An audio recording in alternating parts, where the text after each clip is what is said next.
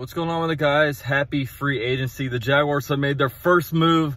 Not a super exciting move, but it was a necessary move, and that is that they restructured Andrew Norwell's contract to be a one-year deal worth like $12 million with like $9 million guaranteed.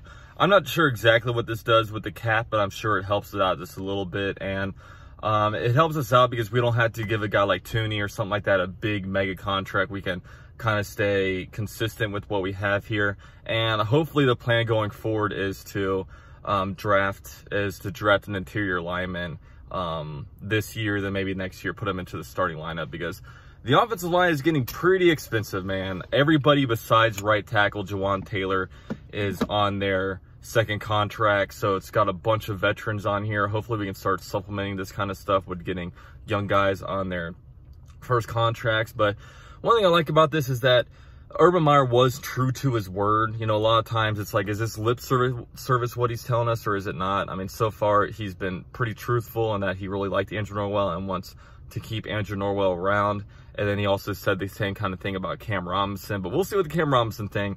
You know, I don't know. I would really doubt they go out there and sign like a Trent Williams unless like they do find a trade partner with Cam Robinson, which, you know, with the cap as low as it is, I'm unsure of how much that will really happen. And, you know, this just goes to show you, man, don't ever believe Jason LaCanfora, the CBS guy, because, you know, he's the one that originally reported this, and it was just so false. And this guy is just the worst when it comes to getting Jags tidbits. So if you guys ever see a rumor and it's started by Jason LaCanfora, most likely it's not true. So it's gonna be a crazy day, man. I'm gonna be working from home, so I'm gonna try. I got a few meetings today, so when news breaks about potential signings, it may take me a little bit to get a video out because I am working, so I'm gonna have to do this intermittently. But tonight I should be able to pump stuff out. We'll see how much stuff drops. Maybe I can do a live stream or something like that. You know, there's a lot of possibilities, but I'm very excited. The Jaguars are going to get a lot better today.